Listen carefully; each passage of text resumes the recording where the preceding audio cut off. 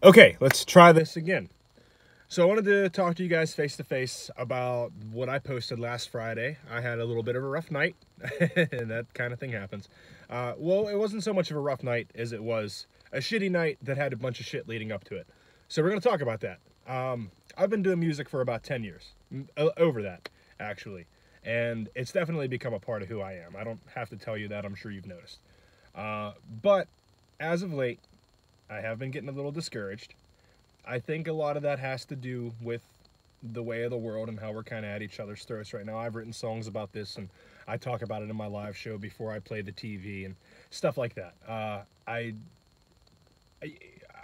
I don't know. I've had a lot of conflicting things going on in my head, and every time I log on to Facebook, everyone's fighting with each other, and I have to use Facebook for the music thing, because I'm promoting the open mics and promoting shows, promoting songs, albums, videos, what have you. So every time I log on to do something like that, I see two of my friends on the opposite side of the spectrum, you know, basically just slinging shit at one another and not actually, moving forward. I think it's healthy that we debate. I think we have to debate. I think we have to talk about these things. But what it seems that we haven't really been doing is actually hearing each other. We're all about speaking our opinion. We don't want to hear about other people's opinions or their reasons behind them.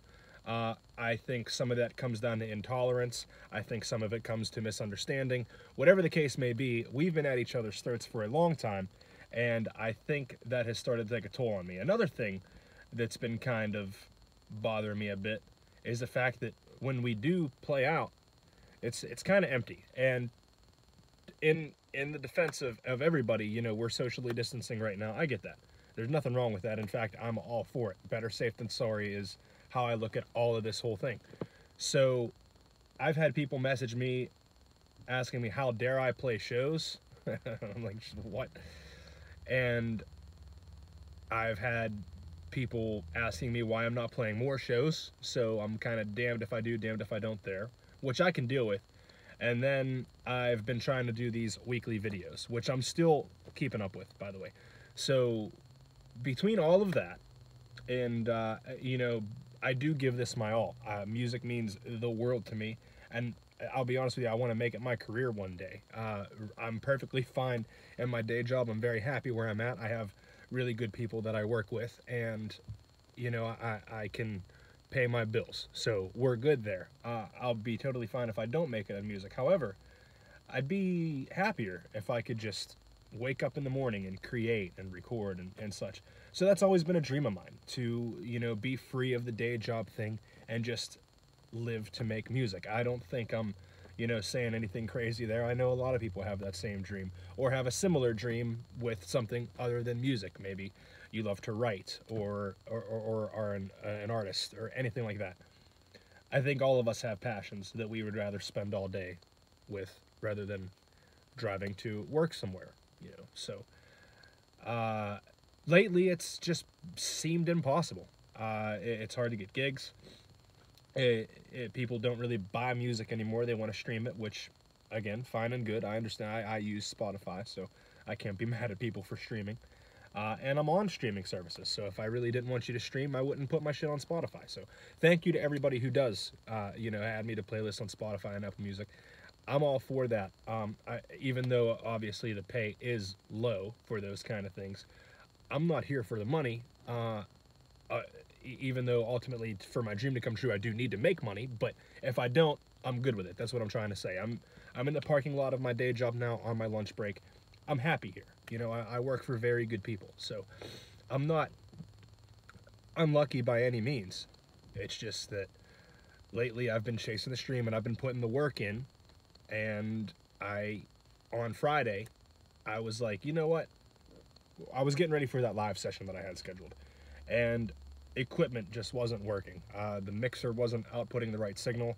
I was clicking all of the buttons, and it's supposed to work. I looked up YouTube tutorials on how to do this, and I'm doing everything it says, and it's just not working.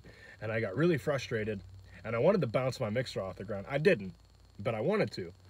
And at that point, I thought to myself, like, no one's watching this shit anyway. And I'm not.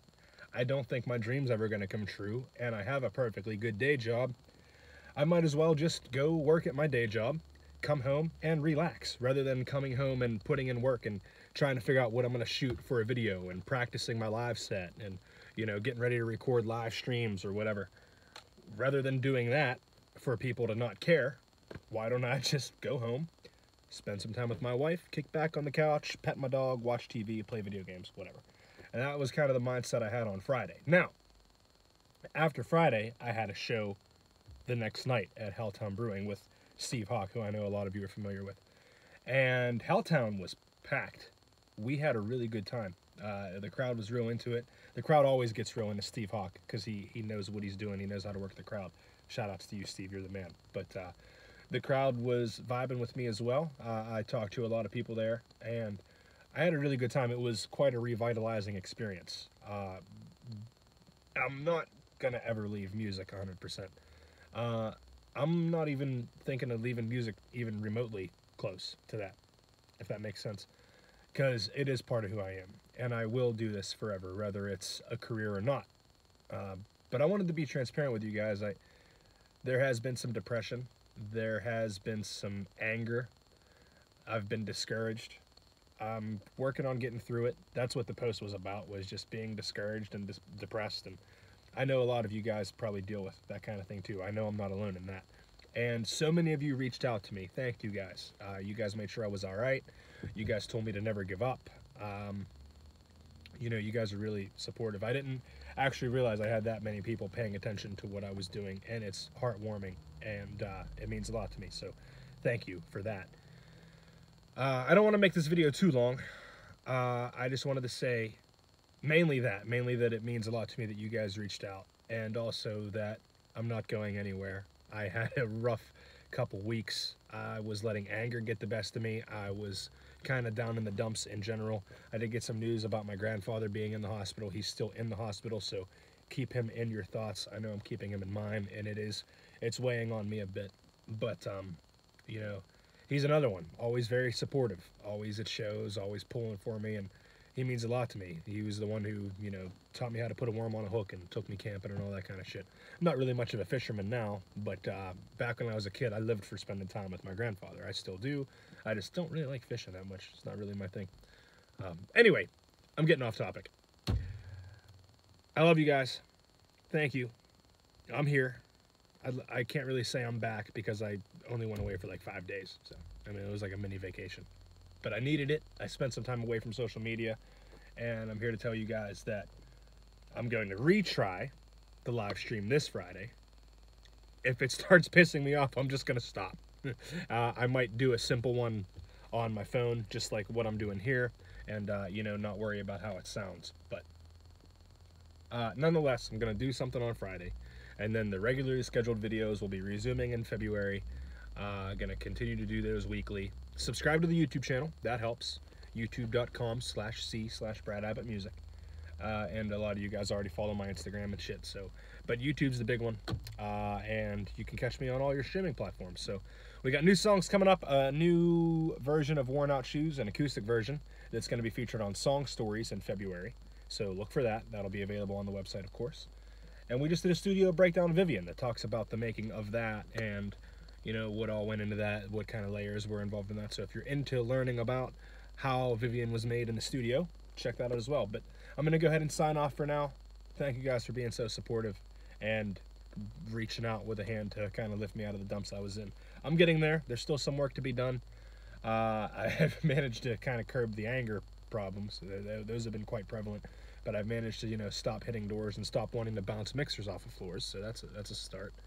And we're getting there.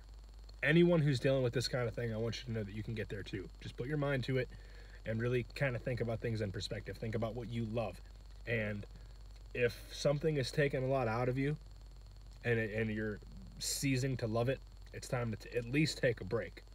And if at the end of that break you still don't love it, then maybe you didn't love it in the first place. But music is definitely part of who I am.